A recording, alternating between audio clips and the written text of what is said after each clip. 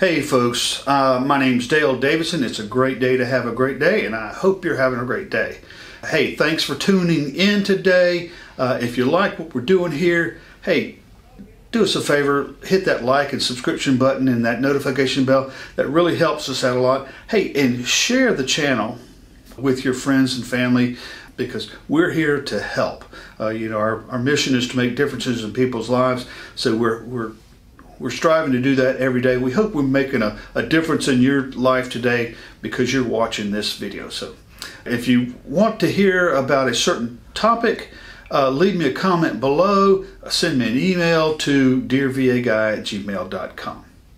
So we've talked a lot about presumptive conditions as it relates to burn pits, presumptive conditions as it relates to Agent Orange exposure and all that. So our topic today is presumptive conditions when exposed to asbestos.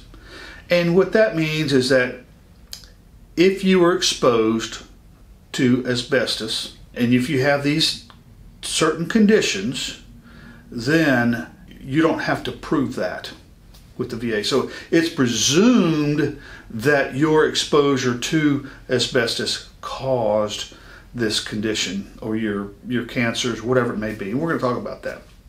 So if you worked in certain military jobs, you may have had contact with asbestos. So these are toxic fibers used in buildings. They had asbestos shingles. They had all kinds of different products. They wrapped asbestos on the pipes on ships and boilers and things of that nature, using it as kind of an insulator. And if you inhaled those fibers, they caused you some considerable harm. So again, asbestos, they don't use it anymore, okay, but you'll see it out there. If you served in Iraq or other countries in the Middle East, Southeast Asia, you may have had contact with asbestos in old buildings when they got damaged, releasing these toxic chemicals into the air. Or you may have had contact with asbestos if you worked in certain jobs or settings, like, again, shipyards, construction, and vehicle repair. I had a client whose husband, they were repairing or renovating military housing and taking the asbestos shingles off. Of course, I don't know if they knew the hazards back then, but breaking up those shingles released those fibers, and he actually contracted asbestosis, lung disease, and eventually passed from that, unfortunately. So if you have been exposed to asbestos, okay, you may be eligible for VA benefits. Now, there's certain illnesses that are believed to be caused by contact, okay, and so that's what we're going to be talking about today. So again, if you had contact with asbestos while serving in the military and you didn't receive a dishonorable discharge, then you may be eligible. Here's some of the jobs in the Army you may have been exposed. Okay, carpentry, construction, demolition, insulating, milling, mining, and vehicle maintenance. Ships, the Marines, when they were on ships, planes, armored vehicles, housing. There's a list on the internet, you can Google it, of about 45 or so Navy ships that had asbestos on them in some way, shape, form, or fashion, wrapping around pipes, boilers, whatever it may be. So Air Force planes, again, it was used as an insulator.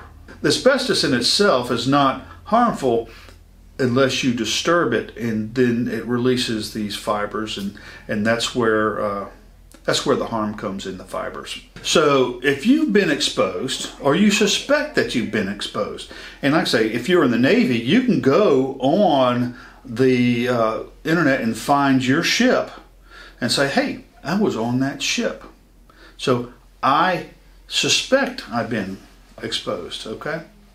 So if you have been or suspect that you've been exposed to the fibers through the environment or at home via family contact, talk to your doctor, about your exposure history and whether you have any symptoms of asbestos exposure. The symptoms may not become apparent for many decades after your exposure, but it's important to check with your doctor if any of the following symptoms develop, okay? If you have shortness of breath, wheezing, hoarseness, persistent cough that gets worse over time. If you have blood in your spit, okay? You cough up blood from your lungs. You have pain or tightening in your chest, difficulty swallowing, swelling of your neck or face. You have a loss of appetite. Boy, I wish I had a loss of appetite. Weight loss and or fatigue and anemia. Wow. So if you have any of those, go to your doctor immediately, okay? And then tell your doctor that, hey, I was in the military and this is what I did, and I suspect I was exposed, or I know I was exposed because of A, B, C, and D. And then put it in your medical records, okay? We need to see that as we're helping you with these claims, okay? So there's basically 4 common asbestos illnesses. Pleural disease, okay? It's non-cancerous, but it's a thickening of your lungs. That's where the difficulty breathing and things of that comes in. So pleural plaques are small areas of scarring. They get thick over the years, and they're usually about the size of a coin, maybe a dime or so, and can be present on both lungs, one lung, doesn't matter. They become hard and more calcified over time. They don't cause any symptoms, but are an indicator of asbestos exposure. So pleural thickening is a very serious condition. The patches are more widespread, and both layers of the pleurus can be involved. The lungs can be restricted by pleural thickening. Again, that's where you have difficulty breathing. And so that makes your lungs not be able to expand properly, which you can't catch your breath, and there's a lot of different problems with not being able to breathe, okay? And a lot of health problems by not being able to breathe properly, okay? There's mesothelioma. Mesothelioma? You've heard it on the news, okay? So that's a cancer of the lining of the lungs, or more rarely the lining of the abdomen, okay? So in virtually all cases are believed to be caused by exposure to asbestos. So if you were exposed to asbestos and you have mesothelioma, see, like I pronounced it right, okay?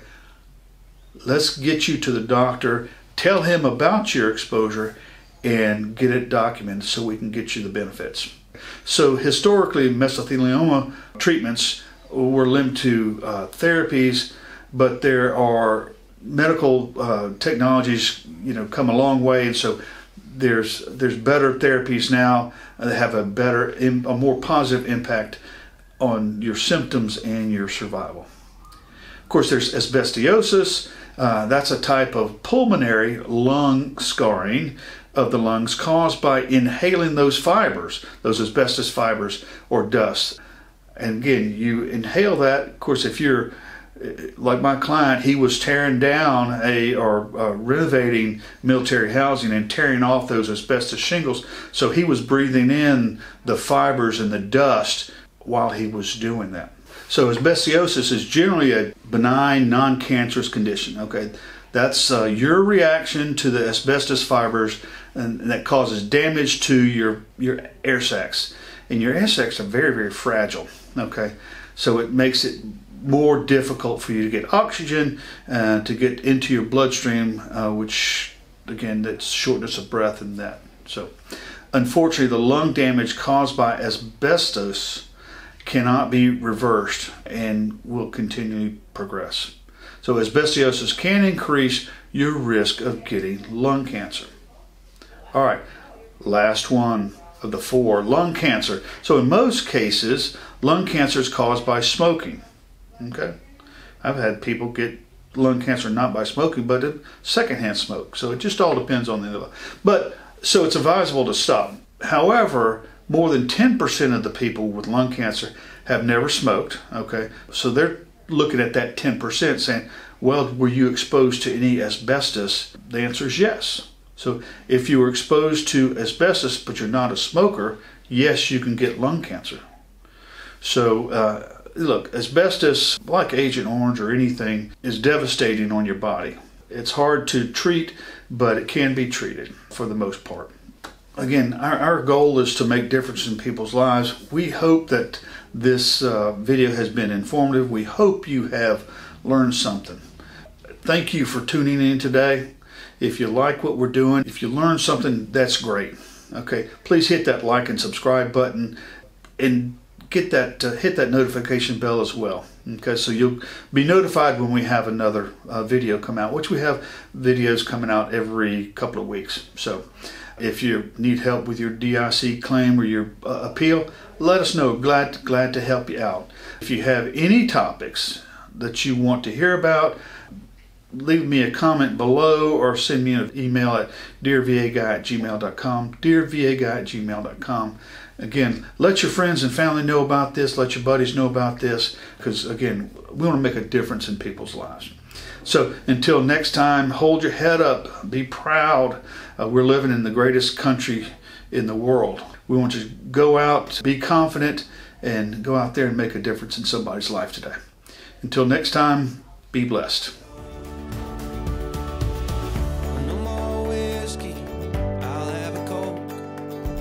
Catching bass on an old fishing boat. One more star.